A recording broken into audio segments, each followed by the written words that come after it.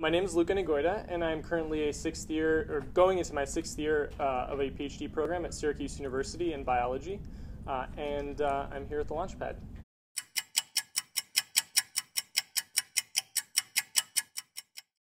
My venture is HabitU, an app-based company designed to help people form healthy habits. The problem's actually really simple. People want to develop their skills, they want to live healthy lives, they want to live happier lives, but doing this all comes down to forming habits. And so my app is designed to help motivate people form the habits that they want in their lives. So it solves it by combining principles of behavioral psychology with a simple habit tracking system that incorporates data analysis and machine learning and AI analytics to help create this really customized personal approach to helping people actually develop these habits and motivating them through direct feedback, as opposed to a more passive approach where people just enter their habits and then don't receive that direct feedback.